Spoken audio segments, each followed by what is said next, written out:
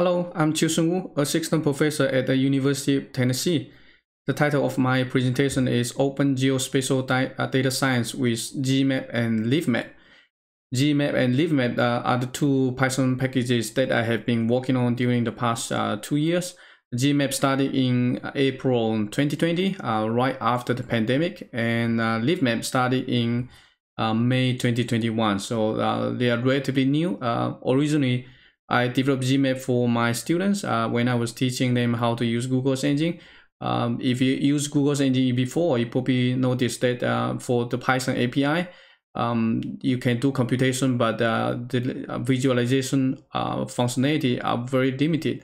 And so that's why I built upon the Google's engine Python API, and also utilize a couple of open source Python packages to make it much easier for users to use Google's engine in a Jupyter environment. And both of these two packages support Jupyter, Google Colab, and also more recently Streamlit. And so, for example, here on the left side, the screenshot is Streamlit application that I developed the past months.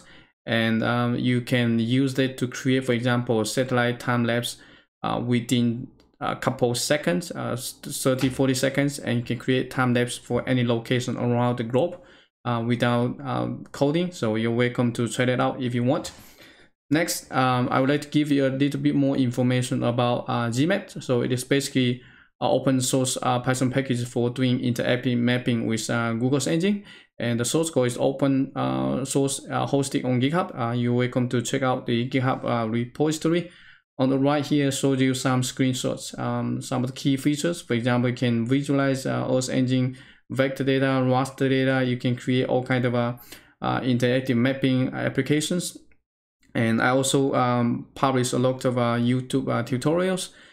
The past year I have published, I think, over 200 videos, and I got over 250,000 views. So if you want to learn more about the package, you are welcome to check out my YouTube channel.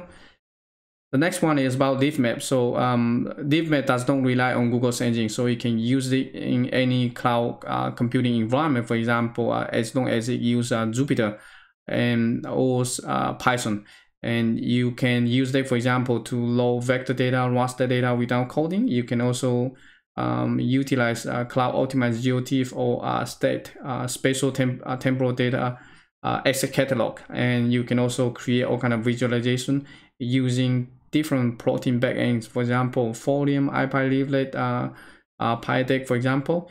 You can also directly doing geospatial analysis using white box directly within the map user interface. If you have any questions, you can check out the GitHub repository, or you can reach out to me by email or social media. Thank you for your attention.